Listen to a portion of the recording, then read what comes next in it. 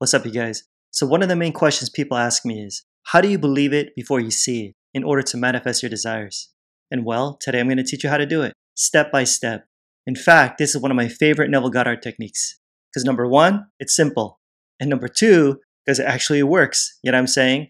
And it's called the congratulations technique. But before I break it down, let me say this. When it comes to imagining, I notice a lot of people complicating it because they'll create these imaginal scenes of what they want, several scenes. Then what happens? Bam! All these random images pop up in their head, right? They end up losing focus, which is why this method is perfect. Because it restricts your imaginary scene into a single act, and all you gotta do is loop it until you feel it. And not only that, Neville talks about how the power of any imaginal act is in its implication, meaning that instead of imagining the act itself, the fulfillment of your desire, you can imagine an event that would follow it, something you'd encounter afterwards. For example, let's say you wanted a promotion at work. Okay, then being congratulated would imply that you got it, right? And this technique works with pretty much anything. So the question is, what do you want right now? Think about it. You want a better job, more money, a new car or home, to be happily married, whatever it is. Remember, all things already exist within you now. All things. And if imagining creates reality, then it's about imagining our desires ahead of our evidence. Is this making sense? All right. Once you're clear on what you want, here's what you do. Imagine a friend, a close friend, congratulating you. But don't observe this like a movie, okay? But see your friend standing right in front of you, POV style. And in your imagination, put your hand into their hand and feel the solidity of it.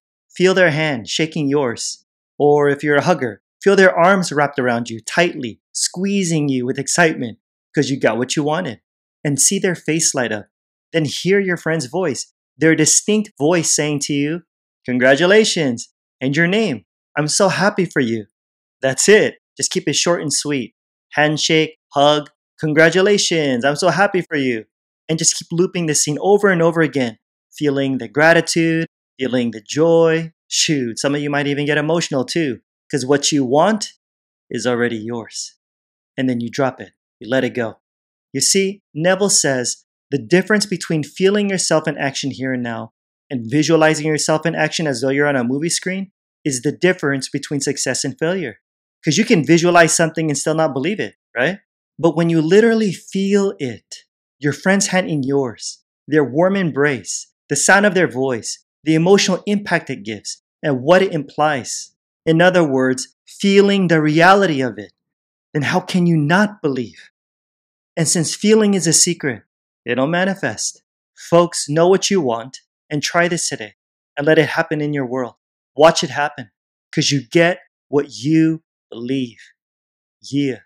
Alrighty guys, don't forget to smash that like and subscribe button to help support this channel and the bell right next to it to be notified of my next video. I pump these out every single week so you don't want to miss them. If you're listening via podcast, I'd really appreciate a review. It gets more people to discover my work and of course help spread this message. And if you're new to LOA or manifesting, then go register for my free online training that'll seriously help you to start creating the life you really want right now. So check it out. Links in the description. Like I always say, more's coming. Till next time, I'm out. Peace.